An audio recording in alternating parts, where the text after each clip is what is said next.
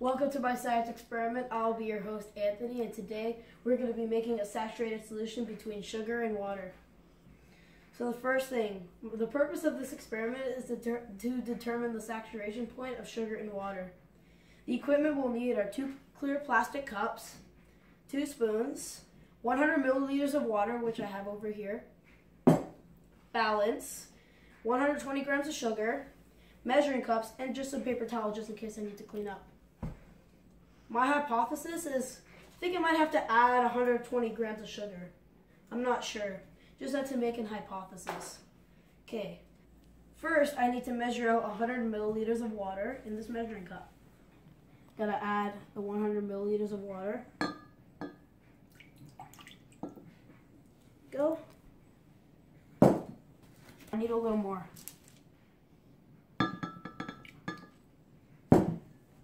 There we go. No. Is that 100 milliliters? There we go. Here, see, I measured the 100 milliliters of water in this measuring cup. I'm not using plastic cups. I'm using glass because I couldn't find any. So, just gonna pour this all in there. Okay. Second step. So I gotta weigh 120 grams of sugar onto this balance, or whatever they call it, scale or balance. Just get 120 grams and put it on the scale. It's not really going anywhere yet, but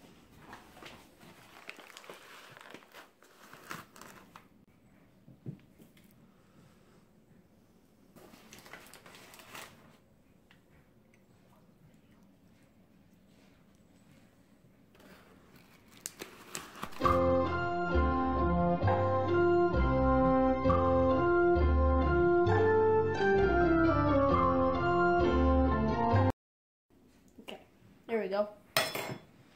As you can see there, it's at 120 grams. Now I'm going to pour the sugar into the second glass. This will be over here.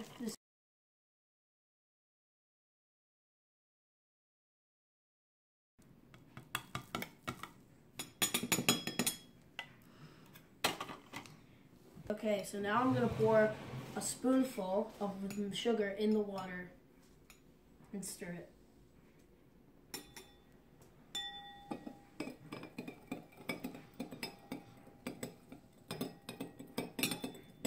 Stir for about like 50 seconds, maybe 30 seconds.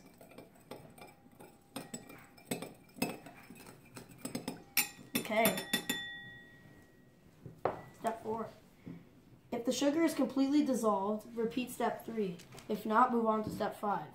Well, the sugar is almost dissolved, I will see here. Let me just keep stirring.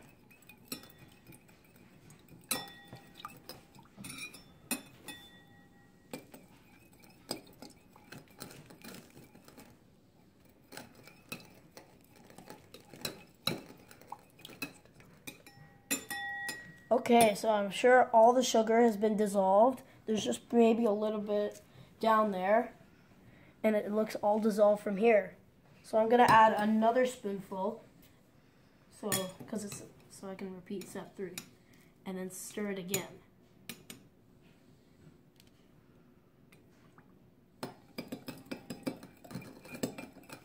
So this is my second spoonful.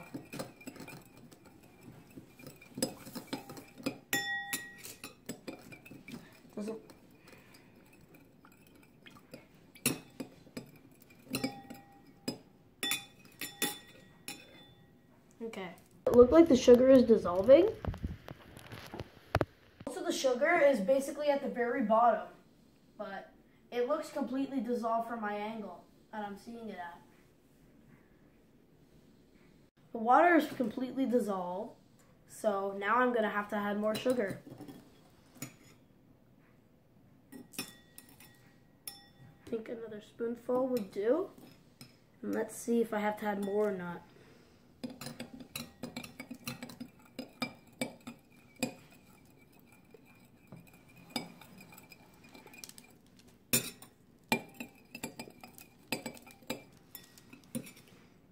Okay, so after waiting 5 minutes, the sugar is not completely dissolved, which means it's a saturated solution.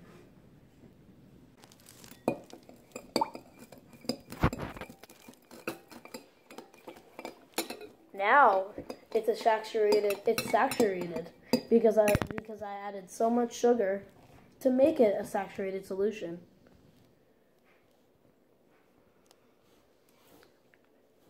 Now we're going to have to measure the rest of the sugar that I had left.